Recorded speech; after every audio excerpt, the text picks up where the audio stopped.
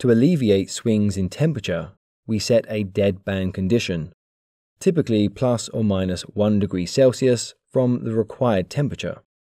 For example, if we want a room temperature of 21 degrees Celsius with a deadband of plus or minus 1 degree, the heating will turn on when the room temperature falls below 20 degrees Celsius, and it will then switch off when it is above 22 degrees Celsius. This gives us an average temperature of 21 degrees Celsius. The deadband values depend on many factors.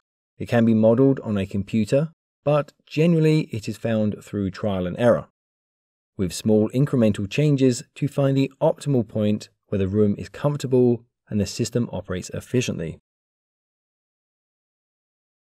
On and off control makes it difficult to maintain a desired temperature.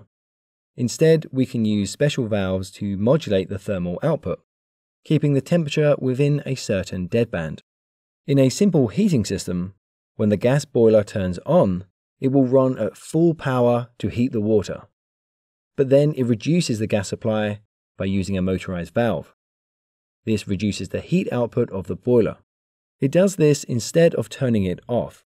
The water temperature set point is kept in the dead band, so the heat output is equal to the heat leaking out of the room.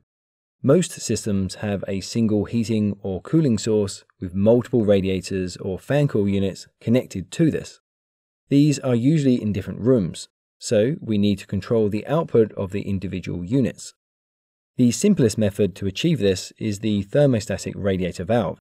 This is a valve found on heated water systems. It basically uses a chamber filled with a wax, liquid, or gas which expands and contracts as the room temperature changes. This controls the valve position. The hotter it gets, the further it closes the valve. The colder it gets, the more it opens the valve. The heat output of the radiator therefore matches the demand of the room.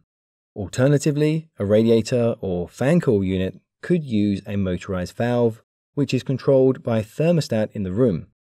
This will vary the flow rate of hot or cold water into the unit.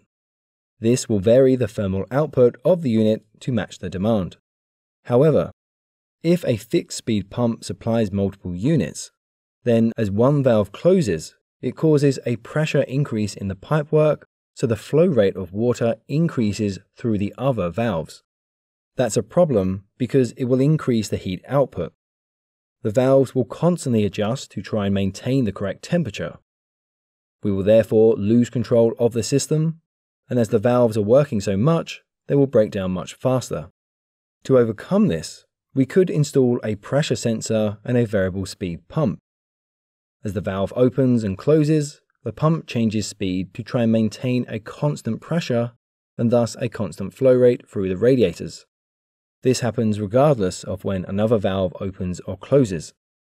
We have covered how variable speed drives work and also how pumps work in our previous videos. Do check those out, I'll leave a link for you in the video description down below. Check out one of the videos on screen now to continue learning HVAC engineering, as this is the end of this video. Don't forget to follow us on Facebook, LinkedIn, Twitter, Instagram, TikTok, as well as theengineeringmindset.com.